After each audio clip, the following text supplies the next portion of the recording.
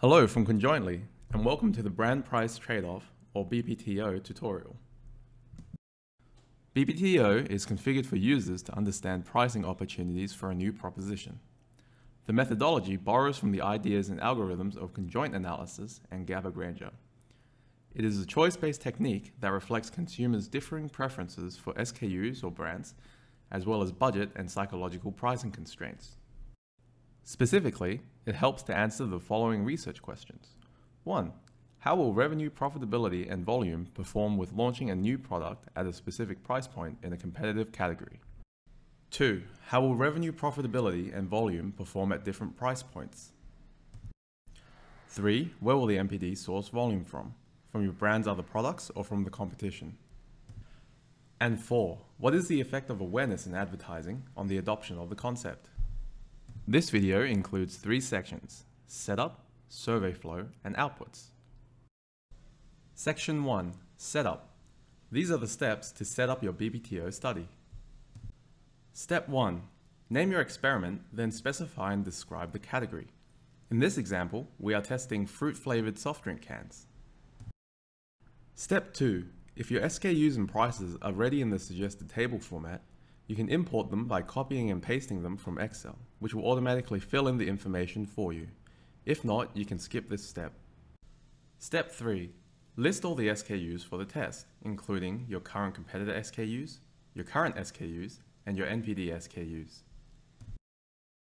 You will need at least 4 current SKUs in the test and should consider including SKUs that cover at least 80% of the market by volume.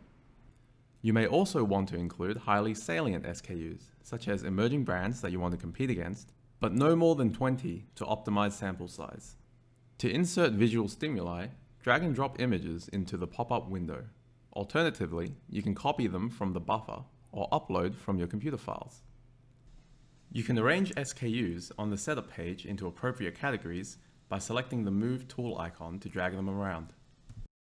Step 4. When testing NPDs, you can optionally show an ad set to bring your proposition to life. This can be either a picture board or a video that showcases the product's benefits and reasons to believe. Step 5. List all prices by clicking the Add Price button to add more price levels. Specify the text of the price to change what respondents will see and the numerical values of the price for the model. Price points should be on a consistent scale. For example, dollars per gram should not be mixed with pounds per litre.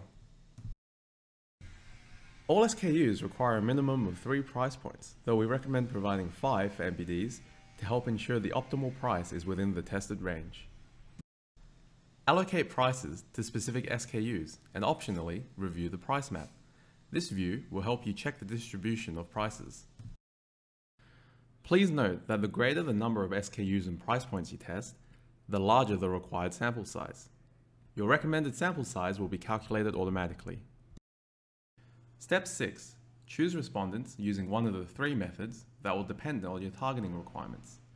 If your sample is quite specific, we recommend using predefined panels. Step 7. Save your experiment and prepare for launch. Section 2. Survey Flow. BPTO's survey flow consists of 4 separate exercises. They are designed to introduce both our existing SKUs and competitor SKUs before introducing our NPDs. Firstly, a conjoint exercise presents various brands alongside the current offering. Secondly, another conjoint exercise presents various brands alongside the NPD before ad sets. The new proposition is added to existing SKUs. Thirdly, the NPD is introduced through ad sets. Then, a final conjoint exercise presents various brands along with the NPD after ad sets. This can be followed by additional questions, such as the Van Westendorp price sensitivity meter and other diagnostic questions. Section 3. Outputs.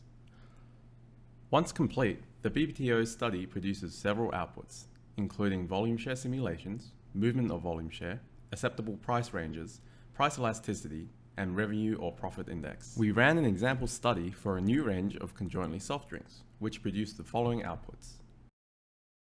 NPD volume share simulation helps us estimate how volume share changes before or after the NPD ad set is shown.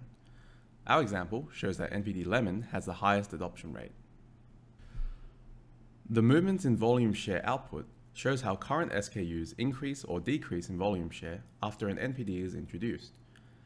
Our example shows that each NPD's market share sources different proportions from our competitors. The price elasticity output shows the specific coefficient of price elasticity of demand calculated for each of our NPDs using our simulation chart. This helps us to understand how market volume will perform at the different price points we use to test our NPDs. Our example shows that demand is elastic for our conjointly kiwi flavor, and that revenue does not vary greatly, regardless of price point. Through simulation, we can learn how our NPD's revenue and profitability will perform at different price points, generating the revenue or profits index output. Revenue projections are displayed in the simulation chart by default. This can be switched to profitability. Custom formulas for calculating revenue and profitability can be used by inputting them in the volume projections pop-up. Our example study shows that for conjointly lemon, revenue does not vary greatly, regardless of price point, and that demand is elastic. Van Westendorp results show us a psychologically acceptable range of prices for our NPDs, and can validate the recommended price produced by the main conjoint exercise. Raw data is available as an Excel output, which includes confidence intervals where possible, and report segmentations based on respondent characteristics. Thanks for watching the Conjointly BPTO video. If you have any questions about the methodology, please feel free to contact us at support@conjointly.com.